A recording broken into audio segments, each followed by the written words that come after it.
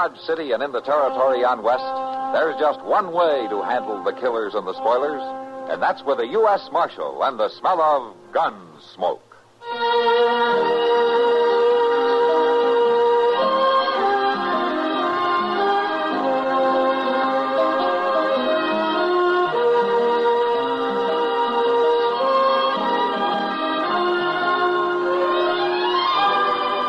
Gunsmoke, starring William Conrad, the story of the violence that moved west with young America, and the story of a man who moved with it. I'm that man, Matt Dillon, United States Marshal. The first man they look for and the last they want to meet. It's a chancy job, and it makes a man watchful and a little lonely.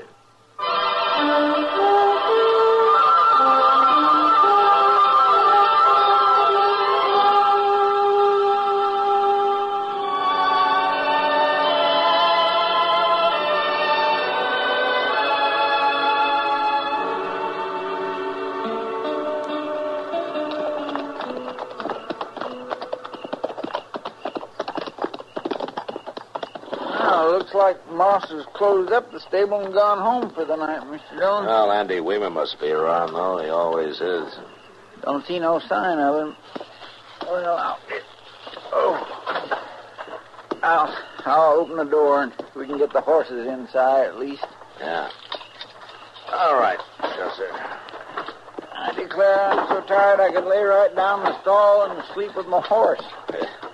The way you roll around, the horse would get a worse kicking than you would.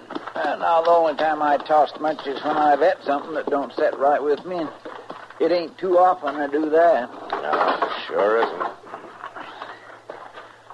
Say, we gonna have to bed these horses down ourselves, Mr. Dillon? No, Andy will do it. He's probably in the back room. Come on, let's go see. I declare I just couldn't have rode another mile tonight. It was either ride to Dodge or to camp out. I can prove it to you, too. Hey, listen. Sounds like Andy's got somebody with him. And they will, too. He's talking to himself more than likely. Just keep awake. Well, a livery stable doesn't need much of a night watchman anyway, I guess. Well, I'm not saying I don't believe it, Andrew, but I'm not saying that I do believe that's old Miles McTagg with him.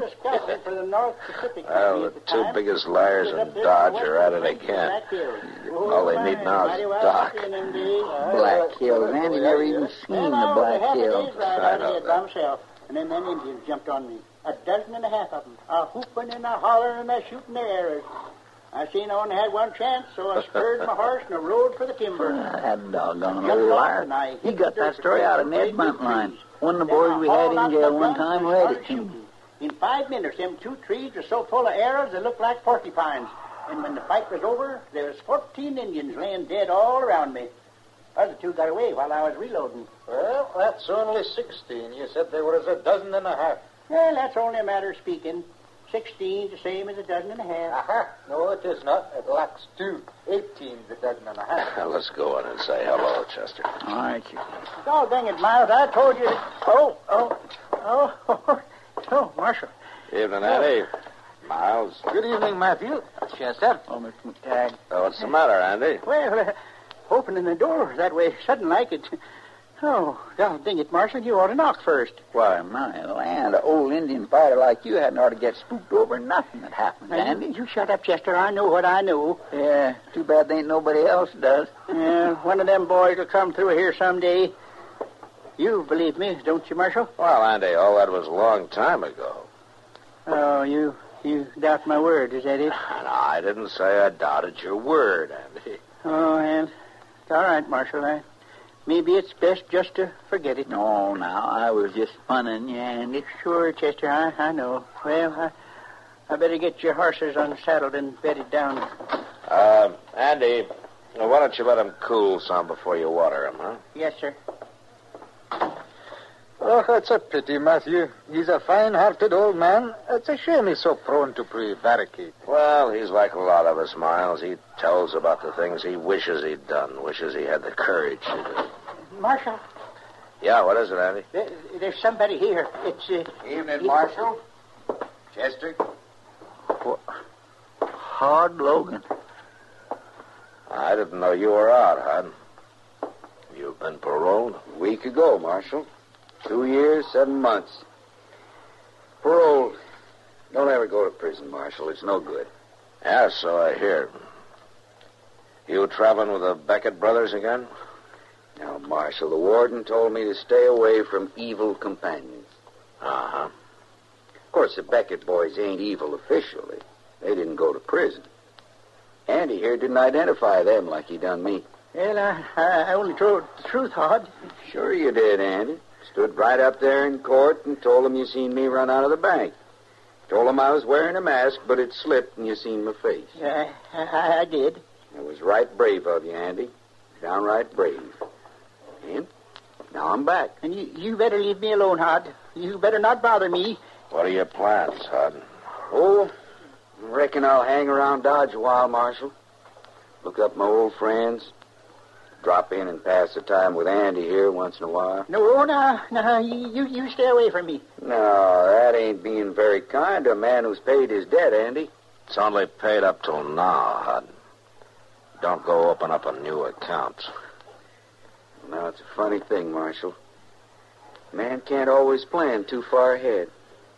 You don't always know just how things are going to work out.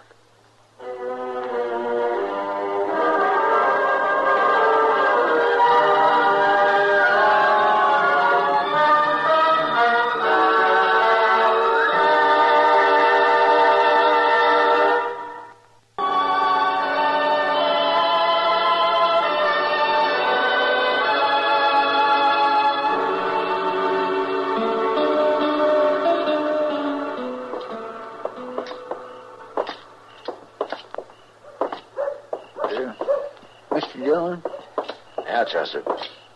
there's the Long Branch right there ahead of us. Yeah. It's always been there as far as I remember, Chester. Well, yes, sir, I know, but as long as we're passing it anyhow, don't you reckon we might as well look in for a minute? No, what for? Well, my land, to say hello to whoever's in there. Like Sam Noonan, for instance? Well, yeah, Sam. Anybody else, too, of course. What's the matter with you? You got a dime that's burning a hole in your pocket. I could do with a glass of beer, as far as that's concerned. All right, Chester, but I'm not going to stay long. I want to go see Doc. Well, maybe he's in there. No, the light's burning in his office.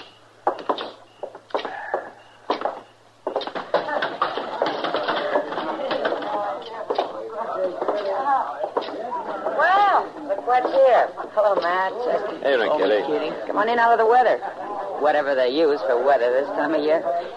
You like a drink? Well, I think Chester's got a beer in mind, yeah. Well, see, the truth is, I thought as long as I was here, I'd get me a glass of rye with a little dab of sugar in it. For that matter, I think I'll just go get it while I got the chance. Sam? Yeah, the place looks real quiet tonight. Yeah, too quiet, Matt. That's good for you, I guess. Not for me. Business will pick up. The rains are about over now. The trail herds will be rolling in before long. Well, something better happen, or Sam and I'll have to start taking in each other's wash to make a living. I can't quite see you taking in wash, Kitty. You know something, Matt? Neither can I. Come on, have one on me this time. That won't help business any. Well, it looks like business anyway. Wait a minute, Kitty. What is it, Matt? What's he doing over there? Randy? He's supposed to be holding down the night watchman's job over the livery stable. Oh, I don't know. He's been here for about an hour. He's wearing a gun, too. Look, Kitty, I'll take you up on that offer a little later. Huh? Sure, Matt. Anytime. I'll be around.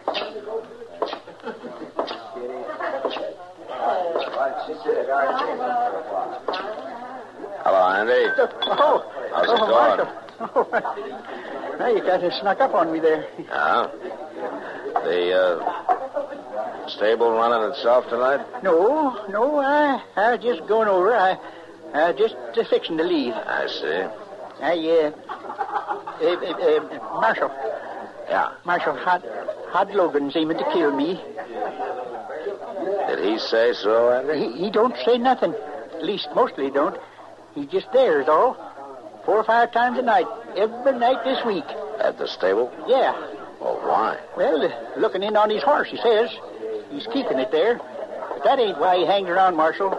He's fixing to kill me. That's what he's doing. How do you know, Andy? You just told me that he never said anything. Well, he don't have to. It's the way he looks. Just a grinning, not saying nothing. Last night, kind of late it was, I went out the back door toward the corral.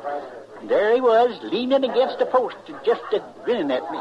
Is that why you took to wearing a gun? Oh, I got to, Marshal. He's aiming to kill me. Well, if he is, the gun won't stop him. You wouldn't have a chance against Hod Logan. Well, then, what am I going to do, Marshal? First thing is to stop letting him get your goat. Well, I can't help it. I ain't no gunfighter. All them tall stories that I've been telling, I never done nothing like that. Well, then don't start anything now, not with Hod. That's what he wants you to do, so he'll have an excuse. Excuse for what? You've already said it, Andy. An excuse to kill you.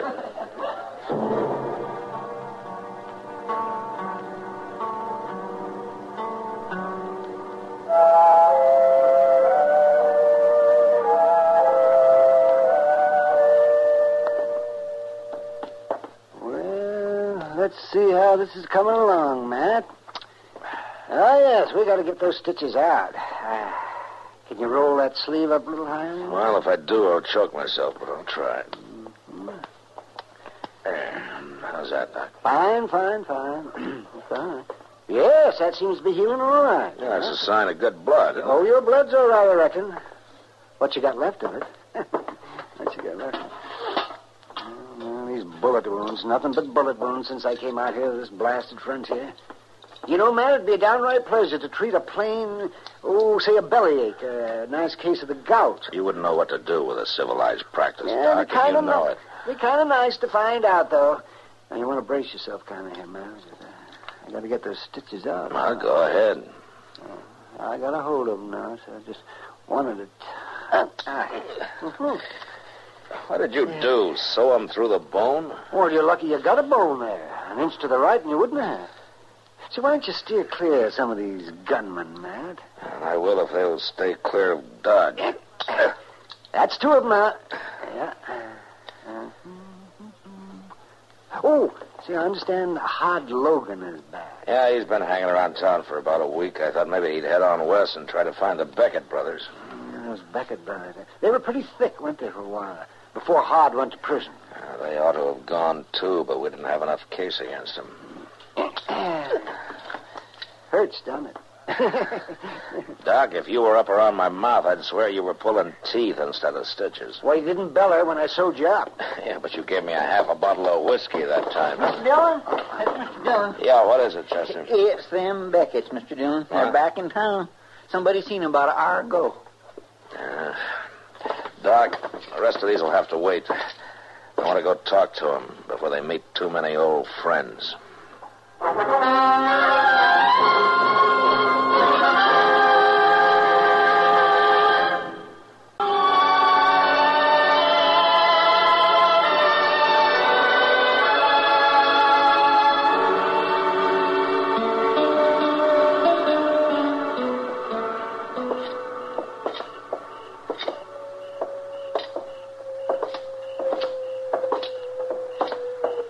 Where do you figure they could be, Mr. Dillon?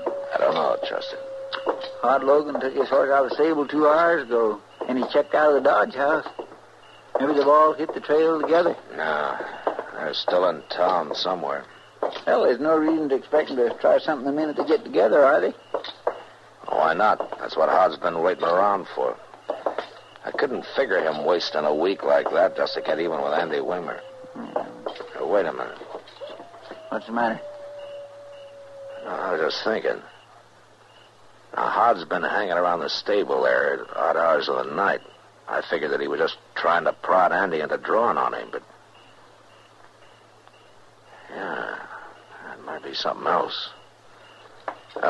Chester, let's take a walk down between the stable and the general store, huh? All right.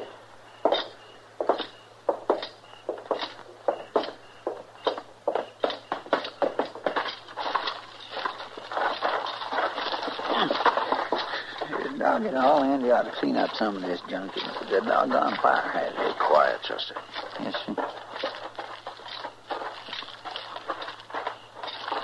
Careful, watch it. What is it? Broken glass. Don't step on it. It'll make a noise. Oh. Hey, look. Somebody's busted open a window on the side of the store there. They've tore all the boards off. Yeah. So that's why Hod was hanging around the stable. People would get used to seeing him and not think nothing of it. That's what you meant, ain't it? Back over here, Red. They're inside the store. Yeah. Probably after Jonas's safe. You could bust it open with a crowbar. They're going to be mighty surprised when they find us waiting for him here. We're not going to be waiting for him. Why not? I'm not sure that all three of them are in there. One of them might be out back of the stable with their horses. Now, look, you go back out to the street and go across to the Long Branch and get Sam Noonan to help you, and you wait there. And if Hod and the Becketts come out that way, you stop them. Well, now, they ain't coming out the front with you. You know You it. do as I tell you. I'm going to be back at the stable. Yes, sir. But you be careful, Mr. Dillon.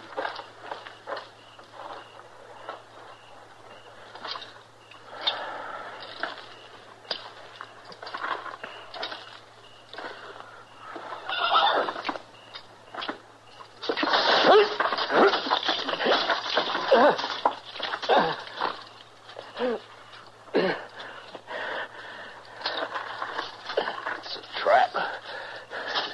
A bear trap buried in the straw. And it's chained to a post.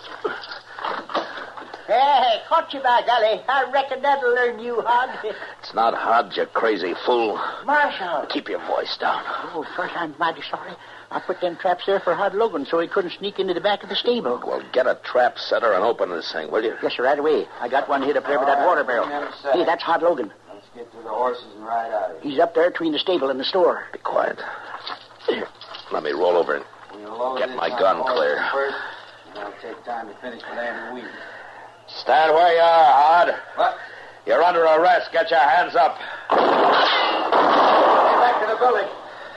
You haven't got a chance, Hod. Now come on out. Come and get us, Marshal. We got to get under cover, Marshal. We're right out here in plain sight. Then get that setter and open this trap. I can hold him in back of the building. They can't get a shot at me without stepping out into the open. He's caught in one of them bear traps, boys. Stepped on one of them traps we seen Andy set them this afternoon. You take one step from behind that building, Hod, and it'll be your last one. Don't have to take a step, Marshal. Just toss a match is all. Toss a match. Hey, he's going to set fire to the straw. Oh, you will burn to death, Marshal. I'll try and find something to force that trap open. No, there's no time for that. Look, that barrel of water there. Run out and tip it over, will you? Well, that's right by the corner of the building. I can't go out there. There ain't much cover. Here, take my gun. And go out shooting. It'll keep them off balance. Now, hurry. That fire's going to get close. I can't, Marshal. They'll kill me. Look, Andy, they aim to kill you before they leave anyway. Hod wants to get even with you. Now, go on. I can't. I just can't go out there, Marshal. I can't. All right, Andy. Just get clear, then. No use of you burning, too. Oh, no, Oh, it ain't no use, Marshal. I can't do that neither. I can't leave you here. Here, give me your gun, Marshal. Here. And good luck. Hey, Sandy, get him, boys. You dirty cowards!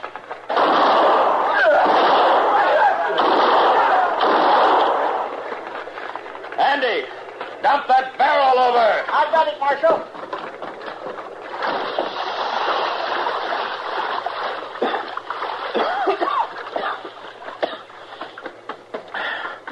I've done it, Marshal. I've done it. I've done just like you told me. And I think maybe I got Hod and one other. The third man got away. Well, we'll get him, all right. Now, go get that trap setter. I got it. I brought it back with me. I stood right up to him, gun to gun, didn't I, Marshal? Yeah, you sure did, Andy. Hurry it up, will you? Here.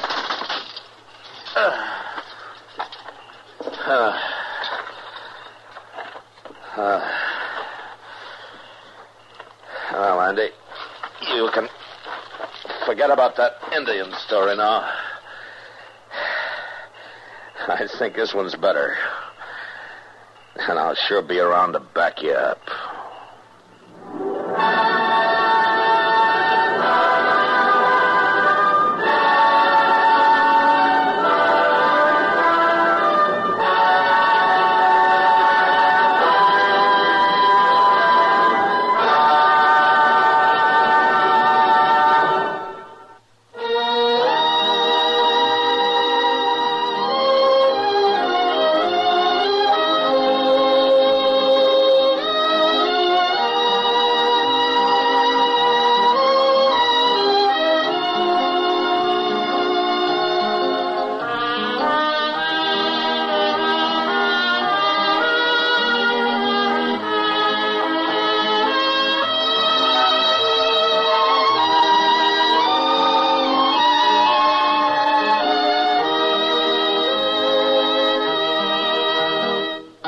Gunsmoke. Produced and directed by Norman MacDonald. Stars William Conrad as Matt Dillon, U.S. Marshal. Featured in the cast were Parley Bear as Chester, Howard McNear as Doc, and Georgia Ellis as Kitty. George Walsh speaking. Join us again next week for another specially transcribed story on Gunsmoke. This is the United States Armed Forces Radio and Television Service.